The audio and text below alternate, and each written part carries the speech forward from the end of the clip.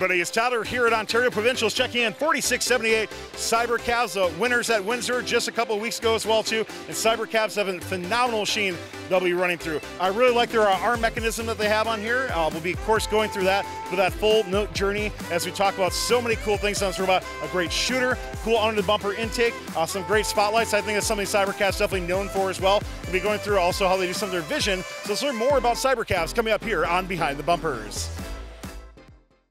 This video on fun is brought to you by viewers like you and also in partnership with the following. Discover how Kettering University students engineer their success with Kettering's amazing co-op employment programs where students earn great pay and gain valuable experience. Those accepted into Kettering University can apply for a robotics scholarship providing up to an additional $5,000 a year in tuition assistance. Head on over to kettering.edu/first to learn more and apply.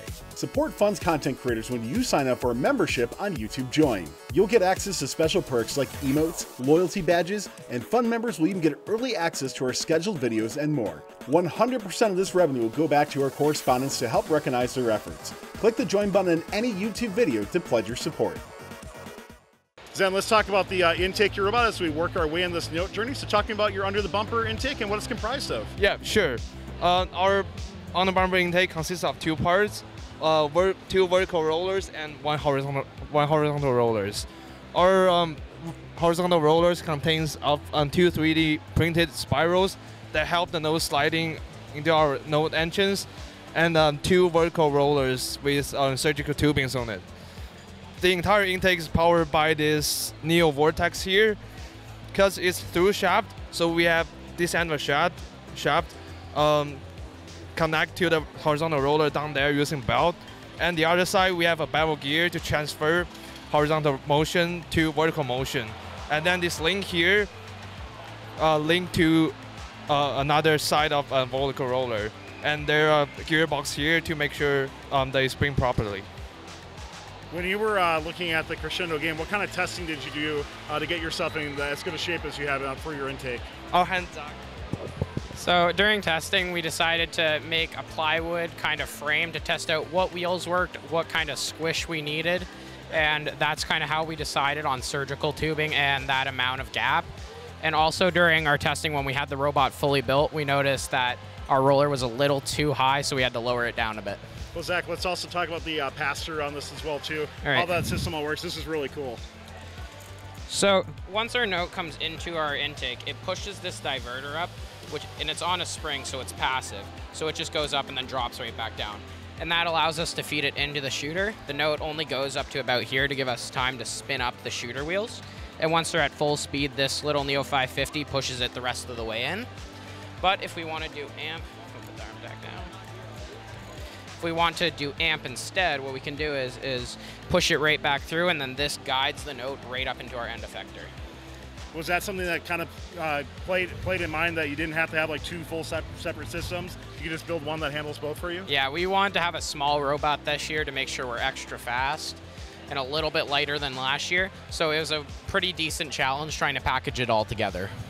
Very cool. Talk to me about your shooter mechanism on here. For your wheel config and stuff like that, your team's been so accurate out there. So what kind of testing did you do to get your shooter really optimized? Originally we had horizontal wheels. They look like minion wheels. And we found during testing that it was horrible. It could barely shoot 2 feet. So we ended up looking through other people's research that was on like Chief Delphi and other research sites. And then we made up our own version of it and added since there was space here, we decided to put the vortexes in, because why not? They're 3-hole. So, and it's all 1-to-1, so we have 4 gears here to transfer all the motion, so each side spins individually so that we can give it a little bit of spin. We also have a gas strut underneath of it so that we can relieve some pressure off of this vortex here from pulling it up and down. Oh, that's really cool. I like the overall design of that. At what point did you determine and figure out that, like, hey, that side wheel system wasn't going to work out for you? The first shot. Very, very interesting on that. But overall, your team has done a really good job of getting to where it needs to be. Let's talk more about this arm that you had as well, too. I think this is just so simple and efficient that it's really cool. So it's a 3-axis arm. We have 2 Neos powering each joint, and then we have a 550 with an ultra planetary on it. Thanks, Sam. We have an ultraplanetary with the Neo 550 that controls the rotation. Because for amp, we have a different angle than we do for trap, so we needed to have it to be able to pivot. And then this 550 here powers our rollers, which are just surgical tubing and 3D printed spacers. And that's about it. Can we see a note come in and demonstrate how a couple of these features work? Yep. Can we set the arm back down? And can we put it back up in the arm? Oh, that's kind of cool. So you can actually re-divert it back into your arm as well, too. Is it like, initially when it comes in, can you choose just to go in your arm initially, or does it have to go to your shooter first? It has to go up to the shooter first before it can go up to the arm. Okay. That's really cool. Yeah, overall, just super cool packaging for this, and the way that you come up with all the system, it's been working so well, so congratulations on everything that's gone into this so far. Let's pass off to Alex, who's going to be talking about your climber mechanism that you have. Talk to me more about this. This is kind of interesting. Like, is this on like a wind system, or how does this actually break down for you? So our climber, we wanted it to be short this year so we could go underneath the stage. So we have it on these like poles that will go up, and they're driven by this Dyneema cable. Dyneema cable is a special cable made out of UHMW, so that it will never stretch, and it's good up to 1,000 pounds. So we can carry our whole robot very, very easily. And we've got it on, down here we have a spool of Dyneema cable, which then goes through, we took apart a ratchet, and then a ratchet can only go one way, and then there's it's called a pawl, which goes into it, so it can only spin the one direction. And we have a spring-loaded, we put it on a spring-loaded lever, so that when there's power to the robot, we have it on a spring-loaded lever, and a solenoid is powering the lever, so that when there's power to the robot, it will hold it in such a way that when there's power to the robot, the solenoid will it will pull the ratchet away, so that it can spin up and down when we tell our climber to go up. And then as soon as power is cut to the robot at the end of the match, the spring will activate and it will lock the ratchet back in so that our climber can't go down and our robot will stay up on the chain. When the operator tells the robot that it is close enough to the chain and that it is ready to go, it will activate the motors at the bottom that will spin the Dyneema cable spools, and it will raise, we've got a pulley in here which will raise up our arm. So the bottom hook is for if we want to do a single climb, because the robot has to be higher up so we can score in the trap. And if we want to do a harmony, because there's a second robot on the chain will be higher up, so there's less distance between our robot and the trap. So this will accommodate for that extra height that we don't have to cover, so that we can still score in the trap. Joseph, let's talk about vision on your robot and how you're implementing it. CyberCavs, just overall, a lot of cool stuff that goes into this, so walk me through some of the software features. Absolutely. So for vision detection in terms of notes, we have a limelight right behind our 4678 sign. That limelight is what we use for auto note detection. So we use the limelight. We have two pipelines, one pipeline for detecting close notes and one pipeline for detecting far away notes. And that helps us always get an accurate reading on where the note is. And then based on the position, we can drive right into the note. In terms of shooting, we have a camera here connected to a Raspberry Pi which runs photon vision. It detects April tags and will return a pitch and a yaw value. We can use those values to help us determine the angle a robot needs to be at and the angle of a shooter. The pitch value translates directly into the angle of a robot, so we can just rotate to that angle.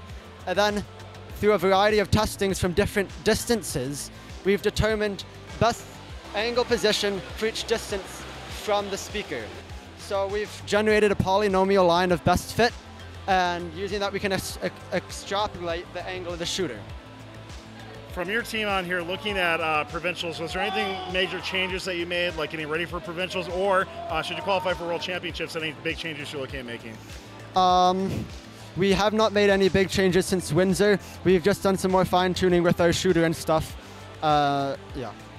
Cool. Let's wrap up with this robot. Pass over to Jack. Talk about some of your autonomous modes you're doing, and then of course you got I think the signature LEDs on your robot. Something I always think about CyberCavs too. Yeah. So our autonomous modes are primarily programmed with Path Planner, but they've actually been modified so that when we run them, our robot will rotate until it sees a note it's allowed to grab. It will drive to that point. And then based on what the values the motors have given us, we know our X and Y coordinate on the field and are able to path plan our way back to the speaker to shoot, even though we're in a new position. So walk me through the LEDs in your robot as well. Is it giving any feedback, or is it just meant so your vision's better? Talk to me more about that. So while our robot's disabled, our LEDs are split into 9 segments here along the side. You can see these 4 on this side cover each swerve motor. These here cover our gyro, our shoulder, elbow, limelight camera, and our regular camera. Essentially, when everything is working just fine, these are all blue. The second anything is irregular, it runs its own diagnostics. It says, hey, I'm not working properly. I have a value that I shouldn't have. And then this segment of individually addressable LEDs will light up red and everything else green. That lets us, our pit crew, know what's wrong. So, for example, our arm here has specific coordinates it's not allowed to go to, because otherwise it's out of bounds for the robot, or it's going to hit itself because it can't be like more than a foot, right? So the second it starts moving out of this area, then we get the shoulder telling us, hey, I'm not supposed to be here. And then we know something's gone wrong, especially if the shoulder isn't out of the robot. That'll tell us, hey, something's wrong with the encoder in the engine, in the shoulder, and then so on and so forth for the limelight, the gyro, the camera up here, and then all the swerves modules as well. Well, CyberCavs, congratulations on a phenomenal robot this year and a great season so far as well, too. We wish you best of luck here at Provincials, but a lot of cool stuff for teams to take away from this. So thanks for being a great inspiration to the FRC community, and good luck here at Provincials. This video on fun is brought to you by viewers like you and also in partnership with the following. Discover how Kettering University students engineered their success with Kettering's amazing co-op employment programs where students earn great pay and gain valuable experience. Those accepted into Kettering University can apply for a robotics scholarship, providing up to an additional $5,000 a year in tuition assistance. Head on over to kettering.edu/first to learn more and apply.